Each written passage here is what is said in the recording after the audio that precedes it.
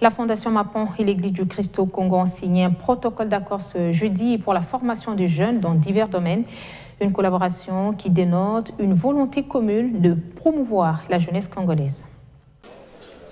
Un cadre de coopération entre la Fondation Mapon et l'Église du Christ au Congo vient d'être mis en route. Un protocole d'accord a été signé entre les deux structures en vue de promouvoir la jeunesse à travers une formation adaptée à l'évolution du monde en mettant un accent particulier sur des notions de gouvernance et de leadership, deux concepts presque indissociables et susceptibles d'apporter le changement dans le pays. L'Église du Christ au Congo, représentée par son président national, André Gédéon Bokondoua, dit avoir porté son choix sur la Fondation Mapon suite à sa vision sur la jeunesse et ses actions qui portent déjà des fruits sur le terrain. Nous l'avons choisi d'abord parce que la Fondation, le responsable de la Fondation, c'est le fils de l'Église. C'est notre fils. Et nous commençons d'abord avec nos enfants de la maison. Mais il n'est pas exclu que nous puissions travailler avec d'autres.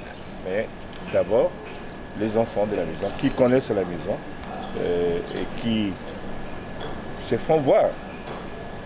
Je crois que pour le moment, je ne sais pas si on a d'autres, mais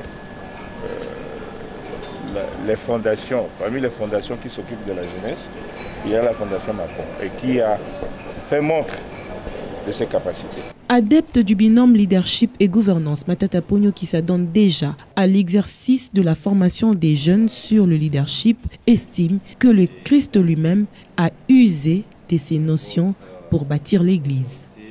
Pour lui, la jeunesse devait être sensibilisée davantage sur ces questions. Cette jeunesse congolaise qui se retrouve en partie dans l'Église protestante. Moi-même, je suis le produit de cette Église et je peux vous dire que ce qui est à moi, c'est non seulement la formation que j'ai reçue de cette Église, mais aussi l'éthique, la morale, qui sont des valeurs fondamentales de leadership.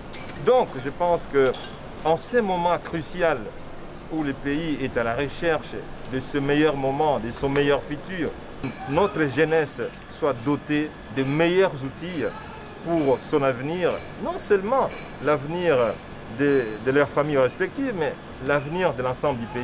À ce jour, le professeur et sénateur Matata Pogno a fait presque le tour du Congo à travers sa fondation pour répandre ces notions de leadership et de gouvernance. Ce partenariat avec l'ECC est une nouvelle fenêtre qui s'ouvre pour atteindre un plus grand nombre de jeunes en vue d'une prise de conscience sur leurs responsabilités par rapport au développement du pays.